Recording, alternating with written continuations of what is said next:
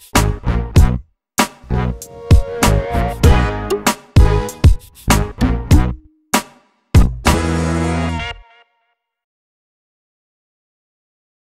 we're going to talk about Re-Energize Maplewood. This is Maplewood's new energy program. In Maplewood we adopted a comprehensive plan, and it has some energy goals this time around. As a local government, we're really in a unique position to influence how our residents and businesses react to the use of energy.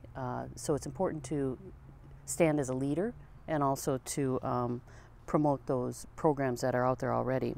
Re-Energize Maplewood builds upon the success of the Energize Maplewood program, which was a program that was run over the course of 6 months in 2016 and included a residential energy challenge where 97 households competed on teams to win points for implementing energy upgrades such as buying into WindSource through Xcel Energy or having a home energy audit, and the winning team won a prize. The program also included a Benchmark Your Business program, which provided businesses with energy audits and benchmarking, and used a grant from the MPCA to fund energy upgrades. In 2018, Maplewood is looking to expand upon its good work through the Re-Energize Maplewood program. In order to make this a success, it's very important to work with partners. The City of Maplewood did apply for a Metro Clean Energy Resource Team seed grant. Now we're also working with Center for Energy and Environment, as well as the Minnesota Chamber of Commerce and their Energy Smart program. The first part of Re-Energize Maplewood focuses on energy efficiency in Maplewood's manufactured home parks. Maplewood has 4 manufactured home parks, and we're working with 2 of them.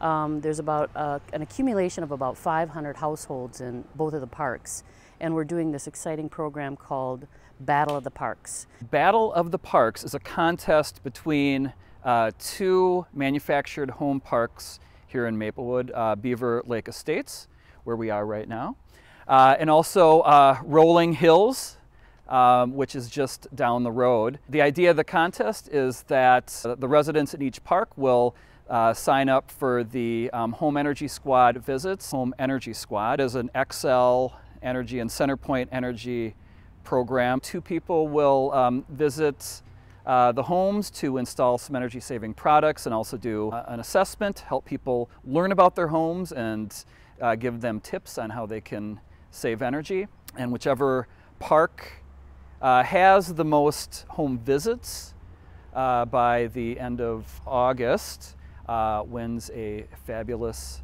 prize. Very competitive, it's a huge deal. The park that wins not only has bragging rights, but they will be rewarded with a fabulous party, a huge barbecue, food and drink and jokes, live music, probably one of the biggest events of the summer. The second part of Re-Energize Maplewood works to make renewable energy more accessible to residents and businesses through feasibility studies and more.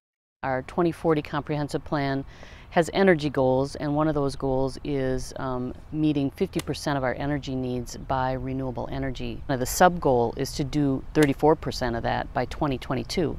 Leading by example, first and foremost. Here in Maplewood, we have a freestanding solar panel in front of our City Hall. Solar panels on our Maplewood Community Center.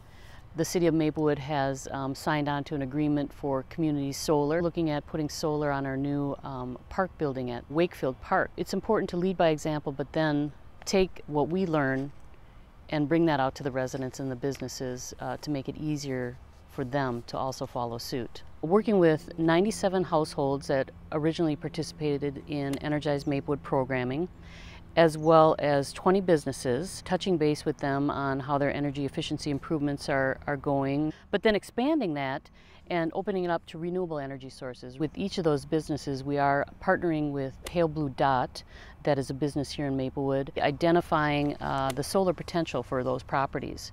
And so we will touch base with the property owners and provide information on the different solar feasibility and concept design for each of those properties. There's so many people that, they want to do something, but they don't know where to start.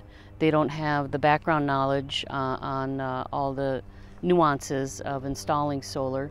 So the information that we submit to these people will have financing options, the feasibility of solar on their property, where to go for help. We'll identify that, and then we'll follow up with personal calls to see if there's additional assistance they need. It's really kind of a package put together to make it easy for our residents and businesses to move forward with renewable energy. Finally, the program will identify the top 30 sites for solar installations in Maplewood. On top of that, Ted Redman, owner of Pale Blue Dot, and one of our environmental commissioners, will be identifying the top 30 sites for potential solar energy in the city of Maplewood. We have a lot of flat rooftops in Maplewood, so there's a lot of potential for solar here. The owners of these businesses might not know the potential, so we will be identifying those sites and notifying those owners and working with them on the financial aspect and so forth. In the end, we'll have a nice big celebration. We will, recognize our accomplishments so that other people can learn, and it can be used as a template for other cities, really, to work with their residents and businesses. Maplewood's creative use of partners to excite and educate residents and businesses and to empower them to embrace energy efficiency and clean energy has had great success. Learn more about energy efficiency and clean energy projects and strategies at cleanenergyresourceteams.org.